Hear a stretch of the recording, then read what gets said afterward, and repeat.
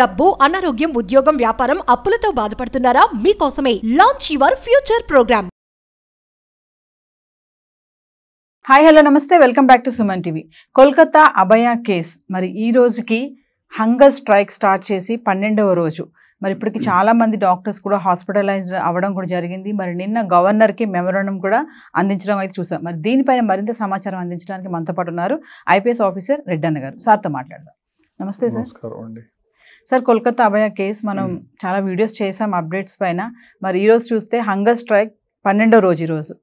అంటే ఓవరాల్గా మనం స్టార్టింగ్ నుంచి ఈరోజు వరకు చూసుకుంటే ఏం చెప్తారు? ఇది సుప్రీంకోర్టు పరిధిలో జరుగుతోందండి. ఎవ్రీ ఇన్వెస్టిగేషన్ సిబిఐ ఫామ్ చేసిన స్పెషల్ టాస్క్ ఫోర్స్కి ఇప్పుడు సుప్రీంకోర్ట్ ఆఫ్ ఇండియానే డైరెక్ట్ చేస్తోంది. వాళ్ళ పర్యవేక్షణలోనే ఇన్వెస్టిగేషన్ జరుగుతూ ఉంది. నిన్నటికి సుప్రీంకోర్టులో ఒక స్టాటస్ రిపోర్టు ఈ స్పెషల్ టాస్క్ ఫోర్స్ ఏదైతే ఉందో వాళ్ళు ఒక పెద్ద బండిల్ ఆఫ్ వాళ్ళు చేసిన ఇన్వెస్టిగేషన్ని సుప్రీంకోర్టులో ప్రజెంట్ చేశారు.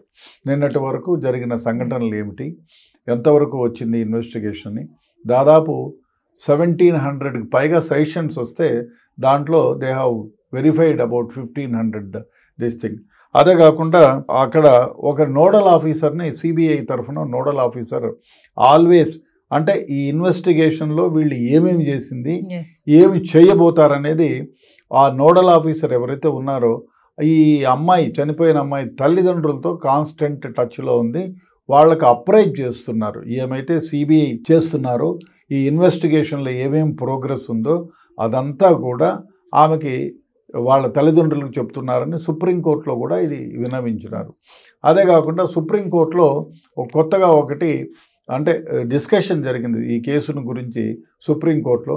అంటే ఒక స్టాటస్ రిపోర్ట్లో సుప్రీంకోర్టు ఇప్పటి వరకు వాళ్ళు చేసినటువంటి పురోగతి ఏమేమి చేశారు, ఎంతమందిని విచారించారు, ల్యాప్సెస్ ఏమి. సుప్రీంకోర్టులో ఇంత క్రితం సుప్రీంకోర్ట్ ఆఫ్ ఇండియా కొన్ని ల్యాప్సెస్ని వాళ్ళు కోర్టు ముందు ఉంచారు. అదిను తర్వాత సుప్రీంకోర్టు గమనించిన కొన్ని ల్యాప్సెస్ ఏమైతే ఉన్నాయో అవన్నీ కూడా సిబిఐకి ఇన్ఫామ్ చేశారు. ఈ ల్యాప్సెస్ అన్నీ కూడా ఇన్వెస్టిగేషన్లో కవర్ చేసి తీసుకురమ్మని.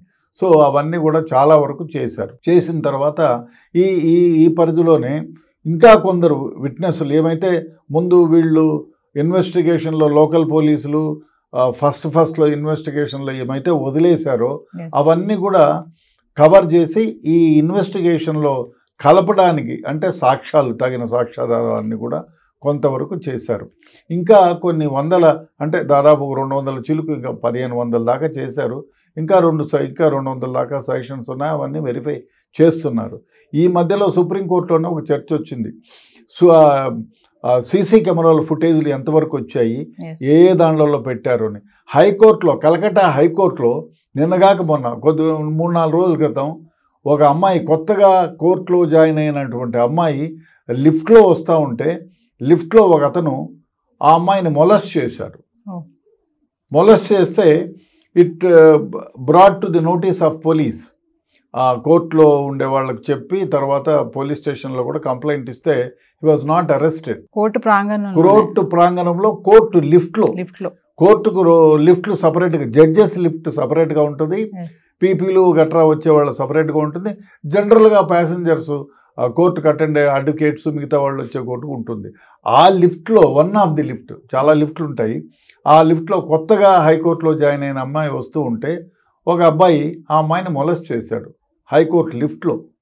వచ్చిన తర్వాత బయట ఆమె షీ గేవ్ వాళ్ళ కొలీగ్స్తో పాటు చెప్పి she gave a complaint.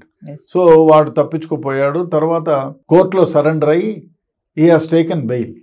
So అందుకని సుప్రీంకోర్టులోనే డిస్కషన్కి వచ్చి చెప్పారు ఈ విధంగా జరుగుతున్నాయి కాబట్టి లిఫ్ట్లో కూడా కెమెరాలు పెట్టి తీరాలి, సీసీ కెమెరాలు.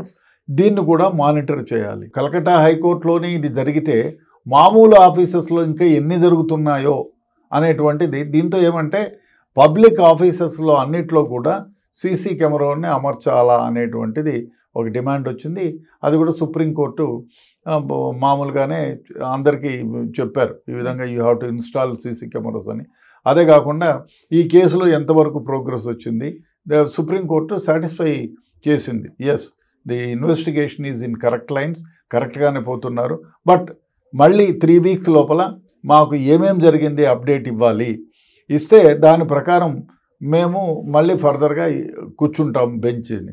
సో ఇంకొక 3 వీక్స్ ఇచ్చారు.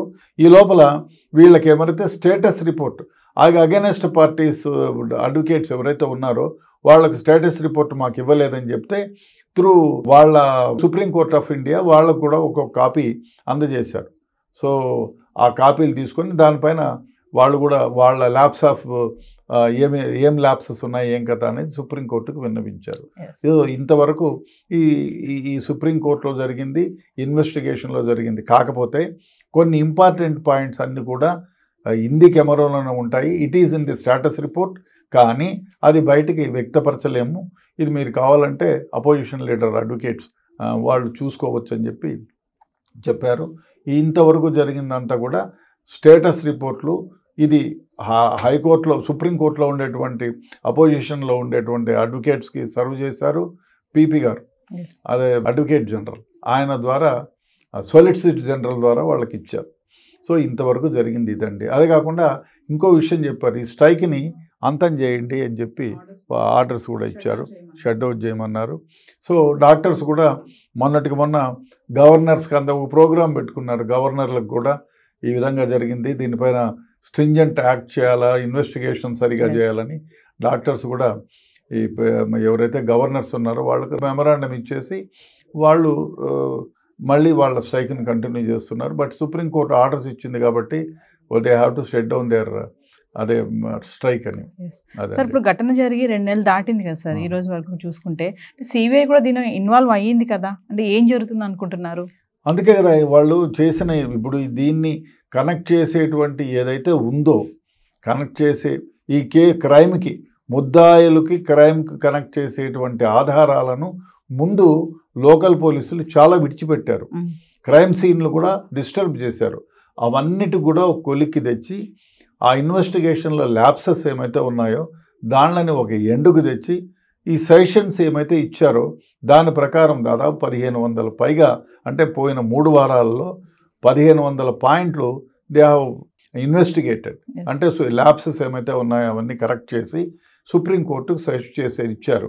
చాలామంది విట్నెసెస్, అంటే పబ్లిక్ విట్నెసెస్, అక్కడ జరిగిన ఇన్సిడెంట్ అప్పుడు జరిగిన విట్నెసెస్ అందరిని కూడా ఎగ్జామిన్ చేసి క్షుణ్ణంగా రికార్డ్ చేశారు. అదే కాకుండా ఇంతకుముందు వాళ్ళ తల్లిదండ్రులు కూడా మాకేం జరుగుతుందో తెలియటం లేదని ఎక్స్ప్రెస్ చేశారు. అందువల్ల ఒక నోడల్ ఆఫీసర్ నియమించి ఆ నోడల్ ఆఫీసర్ ద్వారా ఈ టాస్క్ ఫోర్స్లో ఏమైతే జరుగుతుందో ఆ జరిగిన విషయాన్ని కూడా వాళ్ళ తల్లిదండ్రులకు చెప్తున్నారు. అదేవిధంగా ప్రతి విషయాన్ని కూడా సుప్రీంకోర్టులో ఒక రిపోర్ట్ ఫామ్లో వాళ్ళకి ఇచ్చారు. అది సుప్రీంకోర్ట్ ఆఫ్ ఇండియా ఫర్దర్గా ఇంకా ఏమేమి చేయాలనేది సుప్రీంకోర్ట్ ఆఫ్ ఇండియా వాళ్ళకు ఒక నోట్ లాగా సిబిఐకి హ్యాండ్ ఓవర్ చేసి. సో ప్రీవియస్ చూసుకుంటే బెంగాల్ గవర్నమెంట్ మమతా బెనర్జీ చెప్పింది, అంటే మీరు ఇవన్నీ ఆపేసేయాలి, బ్యాక్ టు వర్క్ వెళ్ళండి అంటే కూడా జూనియర్ డాక్టర్స్ ఇవన్నీ ఆపలేదు ప్రొటెస్ట్ చేయడం అనేది. ఇప్పుడు సుప్రీంకోర్టు కూడా షట్ డౌన్ చేయండి ఈ హంగర్ స్ట్రైక్స్ అని చెప్తే మరి వాళ్ళు ప్రొటెస్ట్ చేయడం ఆపేస్తారంటారా, కంటిన్యూ చేస్తారా అంటారా? డెఫినెట్గా ఆపేస్తారు, ఎందుకంటే సుప్రీంకోర్ట్ ఆఫ్ ఇండియా కదా. డెఫినెట్గా, ఎందుకంటే రేపు ఏదైనా చెప్తే దేశంలో అత్యున్నత న్యాయస్థానం అది, వాళ్లకు ఒబే చేయాల్సిందే. డెఫినెట్గా వాళ్ళదే ఏదో ఆర్గనైజేషన్ ఏదో ఉంటుంది, దాంట్లో కూర్చొని డిస్కస్ చేసుకొని according to supreme court directions we are taking down the strike, hunger strike, we are joining అనేది, వీఆర్ జాయినింగ్ ది డ్యూటీస్ అనేది రేపు మొన్నడు చెప్తారు వాళ్ళు. ఓవరాల్ గా అన్ని దేశాల నుంచి కూడా ఈ స్ట్రైక్స్ కి మద్దతు పలుకుతున్నారు కదా సార్. అస్సాం వాళ్ళు కూడా జాయిన్ అయ్యారు, అంటే 6 to 6 PM అని చెప్పేసి ఇండియా డాక్టర్స్ మొన్న ఎప్పుడో 3 days బ్యాక్ కూడా ఒక టోకెన్ స్ట్రైక్ లాంటిది ఆల్ ఓవర్ ఇండియా కూడా కండక్ట్ చేశారు. అంటే ఏం జరుగుతుంది అంటారు సార్ ఇప్పుడు ఈ రోజు వరకు చూసుకుంటే, అంటే మీ అనాలిసిస్ ప్రకారంగా మనం చాలా వీడియోలు చేస్తున్నాం కదా, ఏం జరుగుతుంది అంటారు? ఇప్పుడైతే ముందు ఒకటేమిటంటే సీన్ ఆఫ్ అఫెన్స్ డిస్టర్బ్ చేశారు కాబట్టి వీరు సరైన ఆధారాలు సేకరించలేకపోతారేమో అనేటువంటి భయం ఉండేది, ఇంక్లూడింగ్ మీ. నాకు కూడా ఎందుకంటే ముందు ఆ పోలీస్ ఆఫీసరు ఎఫ్ఐఆర్ కట్టడానికి 17.5 గంటలు డిలే చేశారు ఒకటి, సీన్ ఆఫ్ అఫెన్స్లకి చాలామంది పోయి అక్కడ డిస్టర్బ్ చేశారు ఒకటి, ఇంకోటి ఏమంటే అమ్మాయి ఉన్న పొజిషన్ నుంచి మార్పిచ్చారనేది ఒకటి, అక్కడ బ్లడ్ స్టెయిన్స్, సెమన్ స్టెయిన్స్ అన్నీ కూడా డిస్ట్రాయ్ చేశారు, క్లీన్ చేశారు అనేటువంటిది ఒకటి. ఇవన్నీ కూడా వాళ్ళు మళ్ళీ సేకరించి ఇవి ఎక్కడైతే వదిలేశారో ఇన్వెస్టిగేషన్లో, కావాలని దాన్ని తుడిచారో, అవన్నీ కూడా ఒక కొలిక్కి తీసుకొని వచ్చి అక్కడ విట్నెసెస్ దాదాపు 1500 మందికి విట్నెసెస్ ఎగ్జామిన్ చేశారు. కాబట్టి ఇన్వెస్టిగేషన్ ఒక లైన్లోనే పోతా ఉంది. కాబట్టి డెఫినెట్గా రేపు పొద్దున్న ఛార్జ్షీట్ వేస్తే ఈ లైన్లో ఇన్వెస్టిగేషన్ జరిగితే డెఫినెట్గా వాళ్ళకి ఎవరైతే నిందితులు ఉన్నారో ఇంకా నిందితులను కరెక్ట్గా ఇంకా ఎంతమంది అని గుర్తించాల్సి ఉంది. అదంతా అయిన తర్వాత ఛార్జ్షీట్ వేస్తారు. బహుశా 1-2 నెలల లోపల, ఇంకో 2 నెలలు 1.5 నెలల లోపలనే ఛార్జ్షీట్ వేస్తారు. ఛార్జ్షీట్ వేసిన తర్వాత దీనికి ఒక స్పెషల్ కోర్ట్ని వాళ్ళు అపాయింట్ చేసి ఆ ద్వారా ఇన్వెస్టిగేషన్ తద్వారా ప్రాసిక్యూట్ చేసి ఎవరైతే నిందితులు ఉన్నారో వాళ్ళకు ఉరి శిక్ష ఇంకొక శిక్ష పడడానికి ఆస్కారం ఉంది. Thank you so much.